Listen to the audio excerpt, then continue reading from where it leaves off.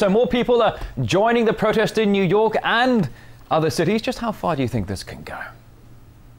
Well, I am hopeful. This needs to come. I have written so much about what's going on in the Middle East, the Arab Spring that hasn't bloomed, but it certainly is fervent and sustained and committed. Very impressive. It's going on across Europe. It's going on in Greece, in Spain, in Italy, in the UK, in Portugal, in Ireland, and other countries. It went on in Wisconsin, in America, last winter. Went on week after week after week. Heroic people took over the Capitol building in Madison, Wisconsin. They've been put down, but they're still committed, and they haven't given up. And even though they've lost so much, they still plan coming back. Now this is the core issue. This is the most important issue of all. I wonder if the people in New York, in Chicago where I live, in San Francisco, in Los Angeles, in Dallas, in New Orleans, all over the country, dozens of cities across the country, my home city of Boston, over 1,000 turned out. I think I heard 1,800. And it's just the beginning. They know enough about what's wrong to be out on the streets. All right, so if I may just jump in here for a moment, you've drawn a very broad picture here. You've mentioned the past several months of the uprising across the Eurozone, the Arab Spring across parts of Northern Africa and the Middle East as well. Now you're drumming up lots of states across America. Some of the activists are saying that they have drawn inspiration from, for example, the Tahrir Square revolution in Cairo. I mean, do you think, as you're suggesting perhaps, that this is the start of an American spring then? Well, we don't know. I certainly hope so. Americans are the last ones to react. It doesn't happen very often. And the last time it happened in the 1960s, the civil rights. It happened in the 60s and the 70s to the mid-70s against the Vietnam War. The anti-war protest in America was very vibrant a few years ago, and then it died off. We practically don't see it now. But now this has erupted. The issue is Wall Street.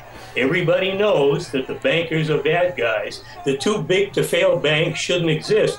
I just wrote a book about this. Well, there are many people that are saying the governments are already in bed with the major bank players here. But as we're talking to you here, so we're showing some pretty impressive footage, somewhat would call violent footage of the way the police have been handling the so-called protesters in Wall Street. Certainly some bouts of violence there. How would you assess their actions, and would you see any reverberations across Washington, D.C.? Capitol Hill seems to be fairly quiet at the moment over this.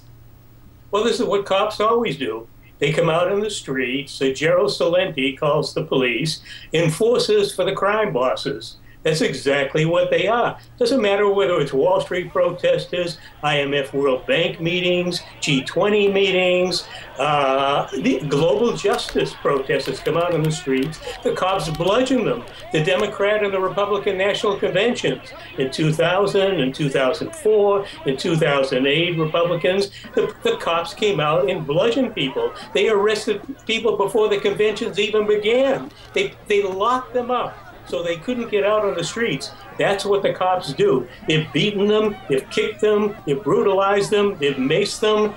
But these people keep coming out, and 700 were just arrested. There'll be more in the streets today. I really hope this is sustained. Let me just mention the core issue that these people need to understand. They know a lot of things are wrong, but the core issue is the power of money.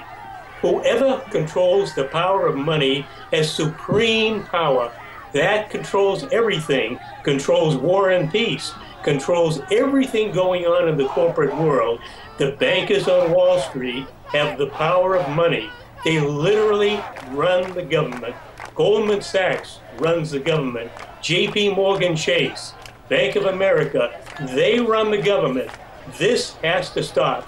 The people on the streets across America have to understand this, and they have to demand that the power of money return to the Congress. As Article 1, Section 8 says, only the Congress has the power to coin money. Doesn't say J.P. Morgan does, doesn't say Bank of America does, only the Congress does. If that power is returned to Congress, they won't have to protest about bankers, because these bankers won't be sustained. The too big to fail bonds, will literally be dismantled as they should be, and the power of money will go back to the people where it belongs. Well, there are many people who are saying when it comes to, for example, the Eurozone and the ongoing crisis with Greece, that it should just be allowed to default, forcing some sort of a reconstruction of the financial system there. Stephen Lendeman, a radio host and author, I would love to talk to you further, but that's all the time we have for. Many thanks indeed. Thank you, Rory.